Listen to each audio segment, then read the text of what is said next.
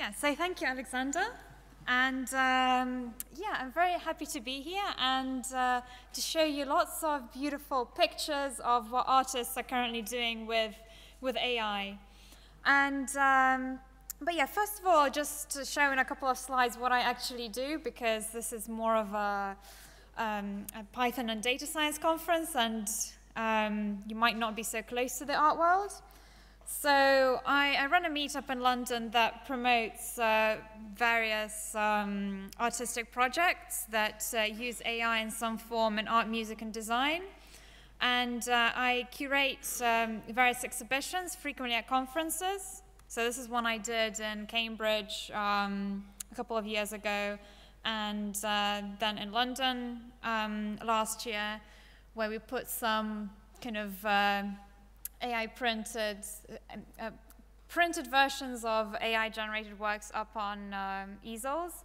And then I also curated a media art festival in the Netherlands called Impact, which looked a lot at some of the critical questions around AI and art. And in the technical community, I am maybe a little bit known for organizing this NIPS or NeurIPS creativity workshop, which I've been doing for the past 2 years, and which I really hope to do again in December. And yeah, if you're working in machine learning and doing something creative with design, art, and music, you're very welcome to submit papers to this workshop, provided it happens again. And last year, I made a collection of AI art submitted to this workshop, which is now available at AI Art Online. So if you want to know more about what types of artists exist in this space, you can go there and have a look. And yeah, now I will ultimately tell you about what artists are currently doing in this space. And I always start with DeepDream. And how many of you are familiar with this?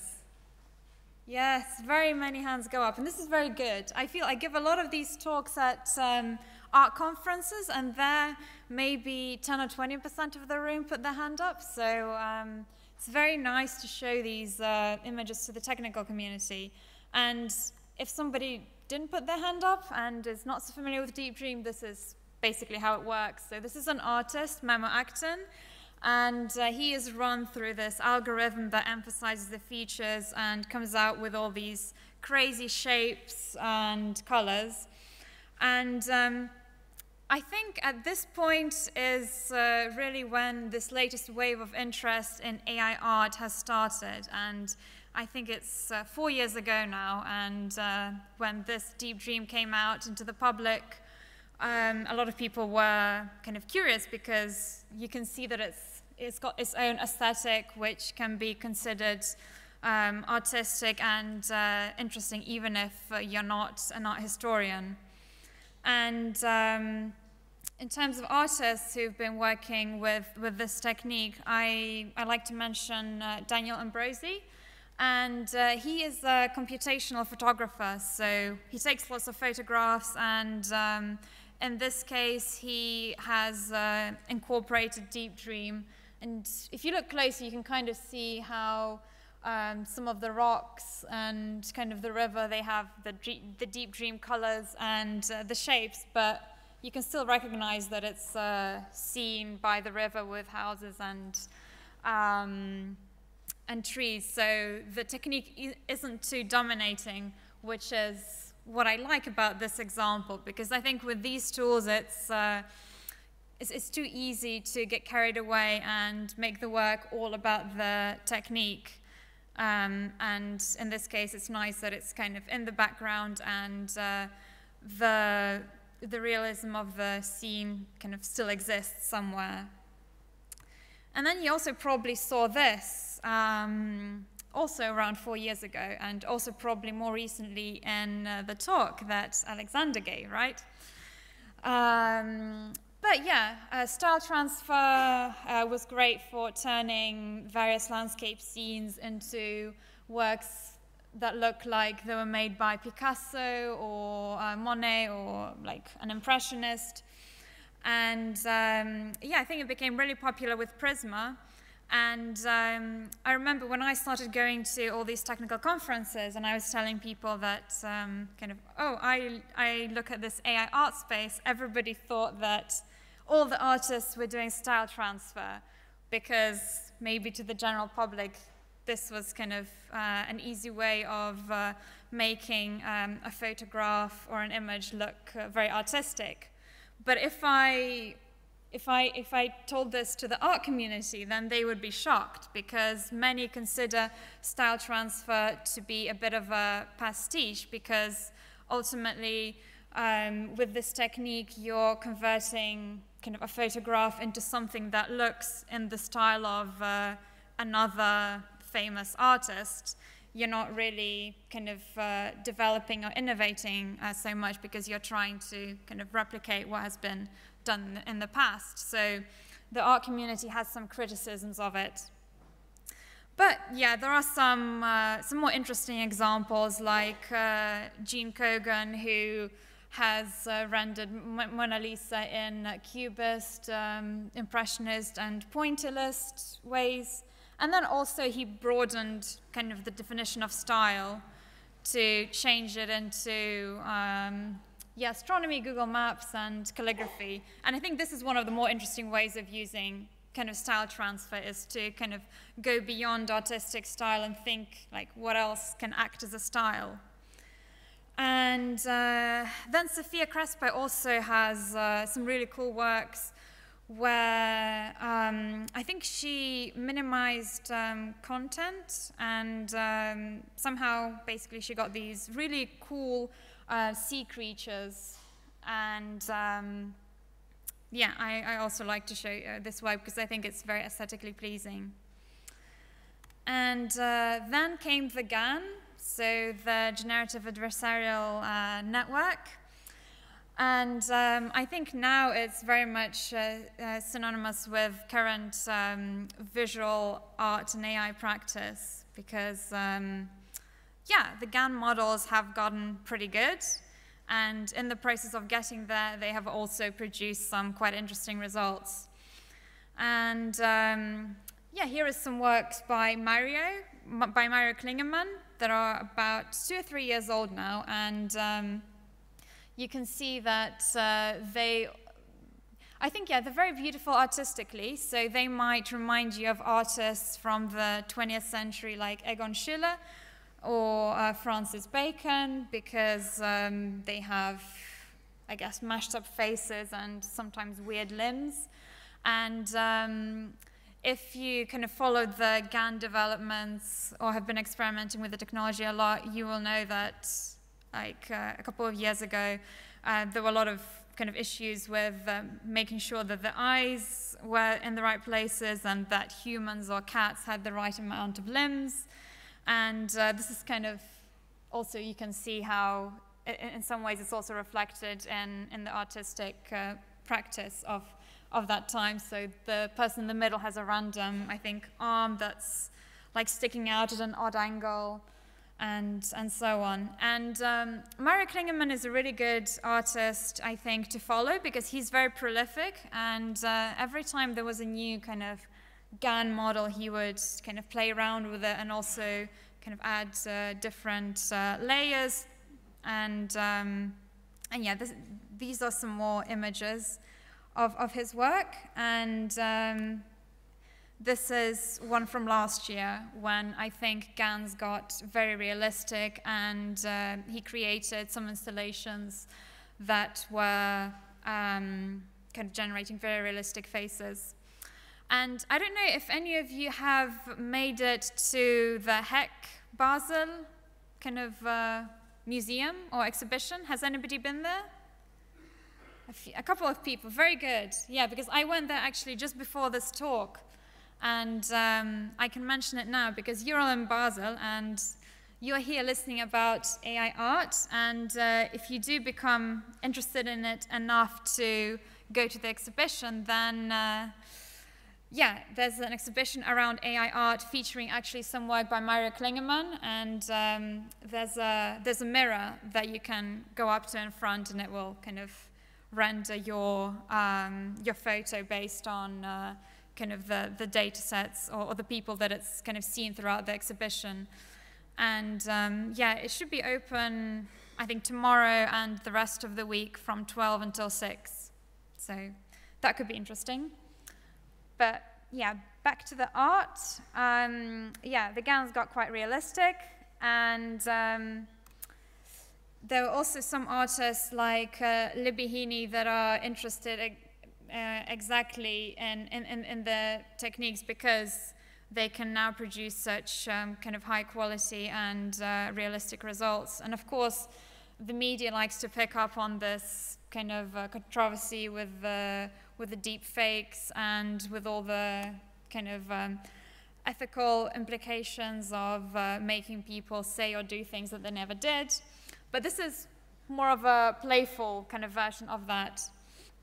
And it's called Euro Revision, and it features yeah, 2 politicians, Angela Merkel and Theresa May, who were kind of, I think, dancing and also speaking some poetry in this kind of Eurovision style, also maybe to highlight the current state of UK politics.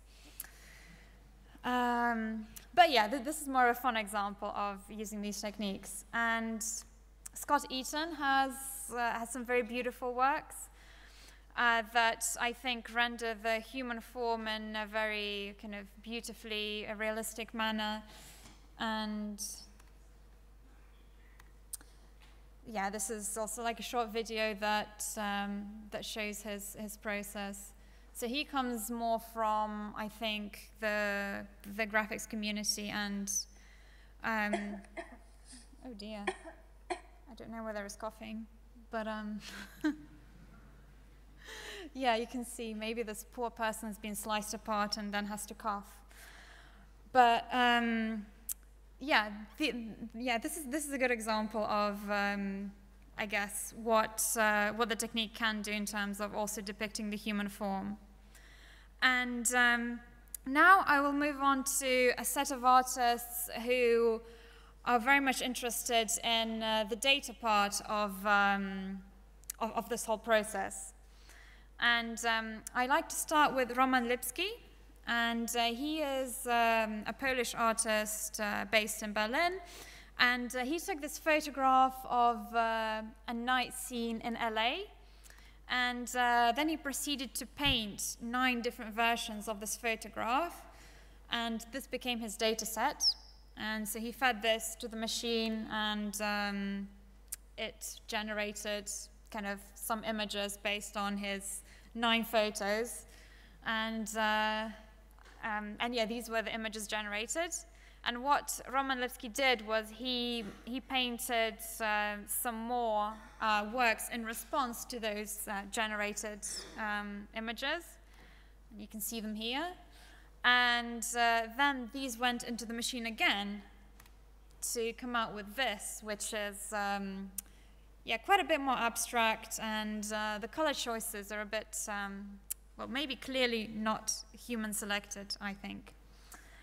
And then Roman Lipski kind of painted some other works in response. So if you kind of look at these, I think it's quite interesting to see how the artist has developed stylistically, kind of through the help of this kind of, yeah, AI algorithm. And yeah, it's also, I think, a great example of how you can use these tools even if you don't care so much about kind of making digital works, because a lot of artists are also very much interested in continuing to work with traditional materials. And this is a great example of how a painter who's always been, I think, quite traditional in his choice of medium. He's always painted landscapes. And then he decided to get some inspiration by working with a technical team who kind of trained the AI on his paintings, and then he kind of proceeds to stick with the painting medium. So I think it's a good example. And next, there is a work by Anna Ridler called Fall of the House of Usher. And Anna is very much an artist who is interested in her own data sets. And she watched this film called Fall of the House of Usher. And then she proceeded to make lots of, well, not lots. She made 200 or 300 drawings of black and white ink drawings of this film, which you can kind of see how that worked here. And then she proceeded to train Pix2Pix on her 200 ink drawings to produce an animation. And yeah, this is one of the versions, one of the early versions of the animation. And if you kind of watch it through, you will notice that there are certain kind of specifics that really link this work to the artist. Like here, in the big face, the algorithm drew the eyebrows and the eyes in the same way, because that's how Anna ultimately draws those. And then sometimes you have a chair that appears and reappears, because to an artist, maybe a chair is a background element. It's not really that important, so sometimes you can miss it out. And so it's very kind of interesting to watch how the algorithm amplifies the artist's particularities. And like Roman Lipsky, Anna also kind of engaged in a feedback loop with the AI. So the first animation was, I think, the one I just showed you before. And then Anna drew more ink drawings based on that one, which she then trained Pix2Pix again to generate the middle video. And then she made drawings of the middle video, and yeah, the AI generated kind of this last version on the right. So you can kind of see how how it becomes a little bit more blurry, because I think each time Anna has kind of less and less to work with. And these are some stills. And Helena Sarin is also worth mentioning. And what I really like about Helena Sarin is that, yeah, she also sticks very much with her own data sets, and she works a lot with, I think, her own drawings and photographs, and yeah, also with kind of flower or mosaic themes. And yeah, these are some images of hers that I recently curated for a show in Switzerland. And I think the one on the right, it combines newspaper and photography.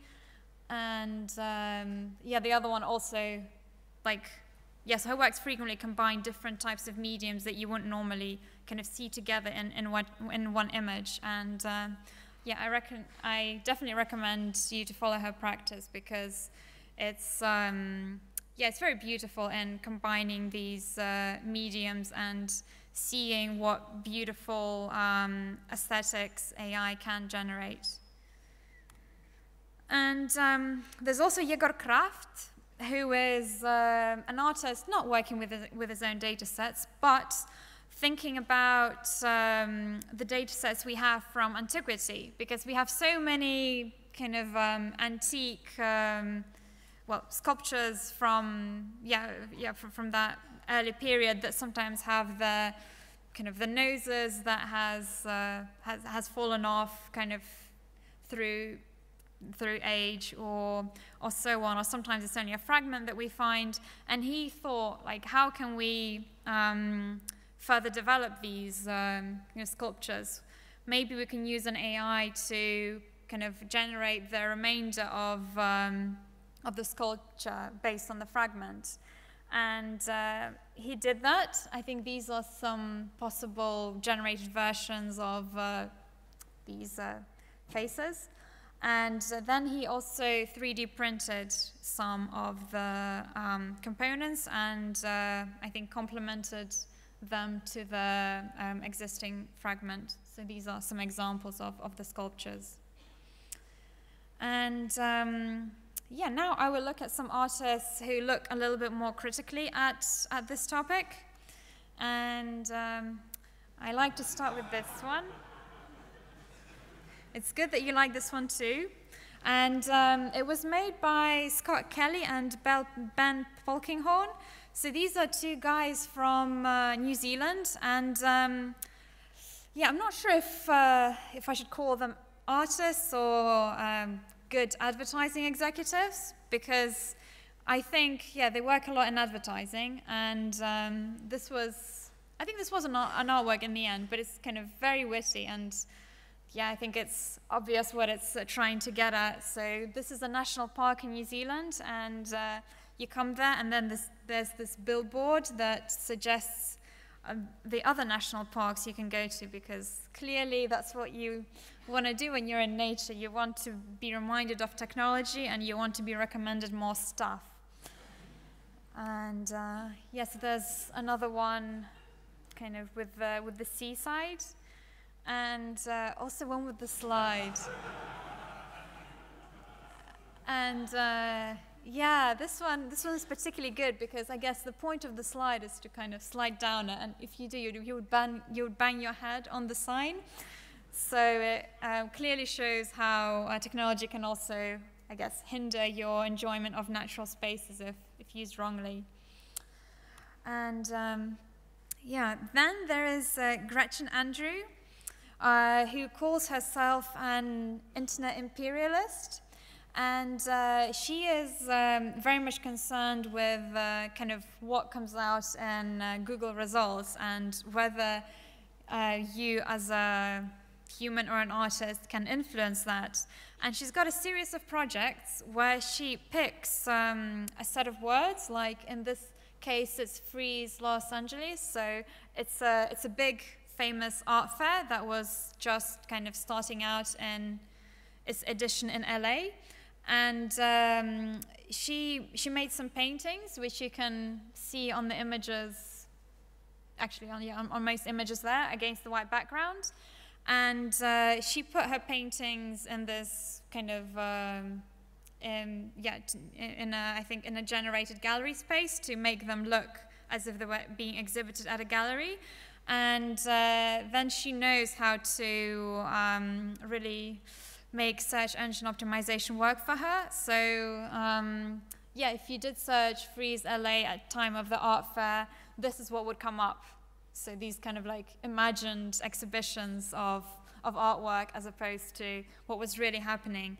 And she's done that a lot, I think, looking at also her hometown in kind of Bow, New Hampshire in the US, and also looking at what comes up, I think, for products for women. So yeah, I think it's quite admirable kind of what she does in trying to change what is displayed by this huge global search engine, herself as a only a one-person artist. And this is one of her works. And yeah, next I will mention Shiv Integer by Julien Desweff and Matt Plummer-Fernandez. And yeah, there's this platform called Thingiverse, which I think you can use if you like 3D designs and printing objects. And these are some examples of the types of models or objects you can find on this Thingiverse website. And what these two artists did is they created a bot that made mashups of all these different projects. And these are some of the objects that came out, and the titles were also, I think, bot generated, because that is a plastic action car and that is an open overload nozzle. These are a bit of I guess, strange objects. And what I particularly found interesting about this project was the feedback from the community. because what this bot was doing, it was kind of creating all these mashups, and it would post them onto the website. And I think the website has some sort of a news feed, and so it was kind of dominating it. And then you had various sorts of feedback from the community. Some people were not sure if it was a bot or a human that was kind of making all these models, and others were annoyed that it was dominating their news feeds, so human projects got less exposure. And then the last one found it strange and was happy that it helped, that this person helped with the model. So yeah, very different types of feedback. And although, yeah, I don't think this project explicitly uses kind of anything AI related, I always like to show it as an example of what maybe can happen in the future, where you will have a lot of this kind of AI generated art fighting for space with artists. And ultimately, some of these crazy shapes were 3D printed, and they were exhibited in a gallery in the Netherlands. And you could vote whether it was art or spam. But remember, this was in a gallery, right? So you're probably targeting a very biased kind of group of people, right, who came there because they want to see art. So they will probably say, yes, this definitely was art. Yeah. And now I will look at some artists who think a bit about facial recognition. And we can start with Constant Dillart. And that is his real name, actually. And the reason why I say this is because this project is called DeepDream. And you probably remember that I started with DeepDream, which was all about emphasizing kind of features in an image. So you got these kind of very colorful images at the end. And with the project DeepDream, it's about dulling or reducing the features in an image so they become a bit more blurry. Like you can see this image of protesters that is very blurry on the right, and also same with Trump. And I think this project is still live, so if you go on DeepDream.xyz and upload your own photograph, this will also happen to you. So you will become less recognizable, and this is kind of a way for the artist to look at how we can fight facial recognition, because of course that is a controversial technique that is used a lot in the public realm, and I think a lot of artists look at it very critically. But yeah, Adam Harvey is also one of these artists, and he was trying to think of what can you do to your face to stop it from being detected as a face.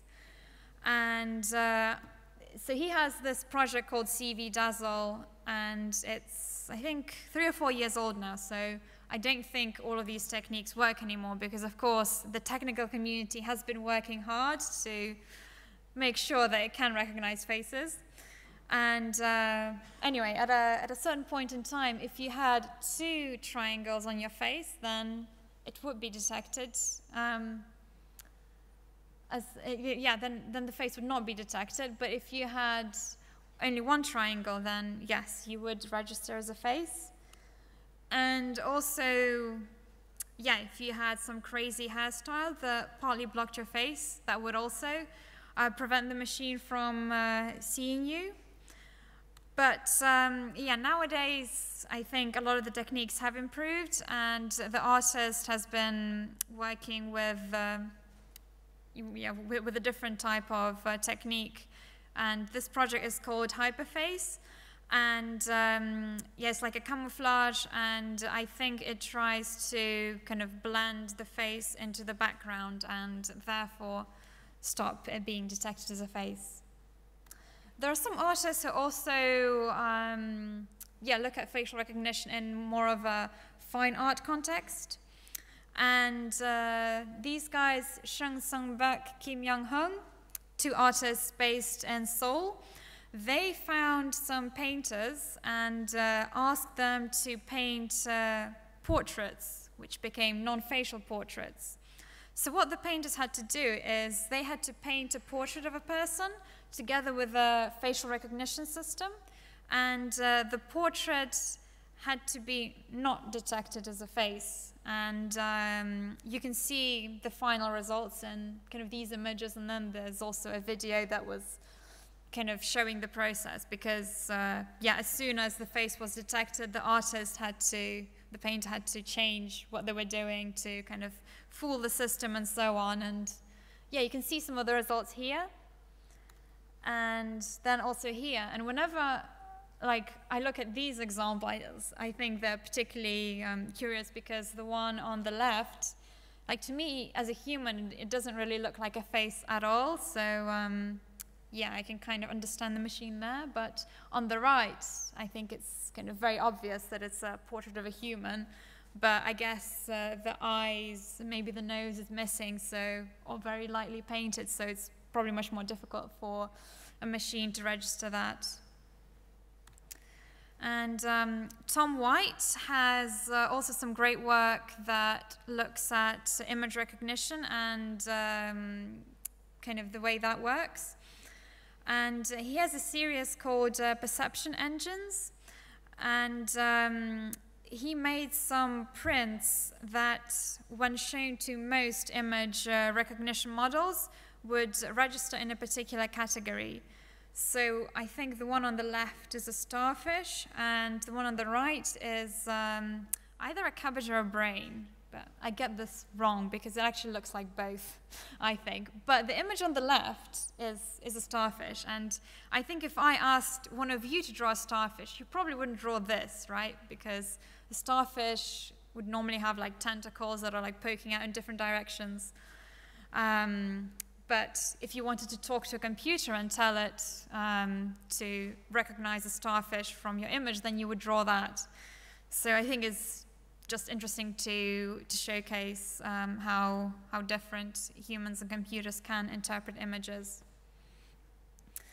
And Joanne Hasty also kind of looks at this image recognition topic. And she made various colorful shapes that were abstract, and yeah, she got an AI to kind of come up with an arrangement for those images. And these are 8 different paintings that she made based on what the AI told her to paint her images as. And then she ran those paintings through an image recognition model to give them titles.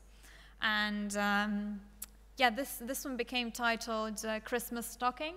But you can see some other options were packet, sock, band-aid, or pillow. So yeah, it's maybe a good way to name things, or maybe not. And yeah, just to kind of also mention a different technique, because yeah, a lot of this has been kind of GAN dominated, and then I guess a little bit of facial or image recognition at the end. Yeah, so Harm van den Dorpel is an artist who's been working with genetic algorithms, and yeah, he was interested in looking at how you can kind of maybe create a supreme artwork. And he made some, yes, some prints of turtle drawings, and well, actually some designs of turtle drawings. And then he had kind of 2 drawings that you picked as parents that then produced lots of different designs that became their children. And then you could pick the 2 new parents from the set of children, and then kind of they would create more children, so the process would then kind of continue until they all converge into something very similar. And then at the end, the final artwork was printed and yeah, displayed offline. So that was also very nice. Oh yeah, sculpture. Yeah, so I don't think there's been so much sculpture in current artistic AI art practice. And so that's why I was very happy when there was some work by Ben Snell that went for auction at Philips, I think, in April or March. And what this artist did was he got a computer to generate a design of a sculpture based on a big data set that included, I think, old sculpture and also some more contemporary or modern designs. And then he killed the computer, so he kind of mashed up and ground it up into this powder. And this is kind of where the sculpture came from. So, yeah, a little bit brutal maybe, but I don't know. I think, yeah, it just makes it special on so many kind of different levels, because if you look at it, you might not explicitly think that it was AI generated even. So, yeah, it's a really cool project. And another recent project called IDA Robot. And this one was designed by an art dealer in Oxford who actually always used to sell, I think, modern art, so, you know, like Picasso and so on. And then he decided that AI art is the future. So clearly a robot AI artist is also the future. So she's been making some works, and I think she can also draw portraits of people kind of based on facial recognition, and then kind of, yeah, using some robotics to draw that. And yeah, it's I guess it's a curious project that highlights how trendy AI art is now, if kind of art dealers are also kind of jumping on the bandwagon. I mentioned this already, but I seem to have still left a slide of this here. So yeah, you can go to AI Art Online and look at more projects. And if you are working on something that is relevant, I have a workshop in Seoul at ICCV, so the International Conference on Computer Vision. So the workshop will be on the 2nd of November, and we are accepting papers on computer vision for fashion, art, and design, and then also art. So if you're kind of working with computer vision techniques to create some sort of art, then yeah, you should submit by 10th of August, and we'll create another online art gallery, and there may even be a prize. And if you have any questions or anything, you can email me or maybe ask in the 5 minutes or so that we have now. Thank you.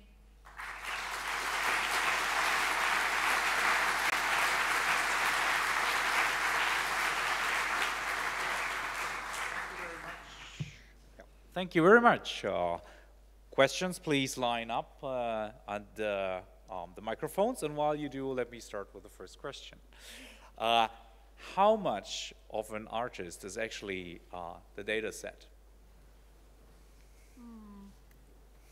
Yeah, so I think it's always quite difficult to define the artist, because art is such a broad definition, right? And it can encompass anything from a Picasso painting to like a pair of artworks kind of left on the floor. Mm-hmm. And I guess if you're looking at kind of this generative AI art field that is composed of, I guess, the data set, and then kind of the technique, and then the curation, and then also somewhere along the way the concept, then I think it's one of the stages. And it also probably, I think it depends, right, on also a lot on the concept and on your technical ability. And yes, I think it's just one of the components. But I think actually an artist might want to have a bias even in the data set. Actually, a bias we try to avoid in data science, an artist might want to have some. I think that's a big, nice learning, I think. Yes, it's possible. I mean, particularly if it's an artist that draws or paints and they have a particular kind of style, the way they do things, then yeah, maybe they want, like in Anna Riddler's case, to kind of to draw the eyebrows and the eyes in the same way, because that's what makes their practice special, even though kind of in theory eyebrows and eyes should look different. Right. Yes, sure. Can you show the yeah, a art gallery? Okay. seems everybody's blown away. Oh, Danielle, next question, here. Yeah, come here. Thank you, that was a really interesting tour. One of the things I noticed is that much of the art seems to be about subverting things or taking things that exist and then putting often this kind of machine learning spin on them. So the example of the film, the Fall of the House of Usher, or the did you like this? We recommend that signboards. So they're playful and they're subversive and they're playing with things that we already know. Even the example of the artist mashing up his computer to create a sculpture. But I didn't see many that were not of that kind of art, that didn't take this ironic and detached stance. I didn't see anything that seems like it will be striking out in a brand new direction in the way that, you know, Braque might have done 100 years ago or so, or other artists who found a new way of looking at something rather than taking something and playing with it. And do you think this is going to come? Oh, wow, what a question you ask. Yeah, so, I mean... Tulips, maybe. Anna's tulips, I think it's a positive example, the tulips project from Anna Riddler.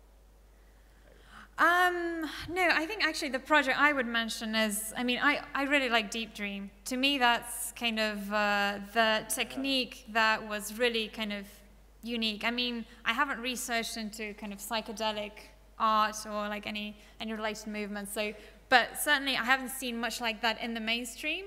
But with DeepDream, there was this very certain aesthetic that was linked to this algorithm, and to me that was kind of very creative. That was new and special. I think some of the early GANs were interesting too, but they did kind of create works that were somehow similar to maybe what 20th century artists did.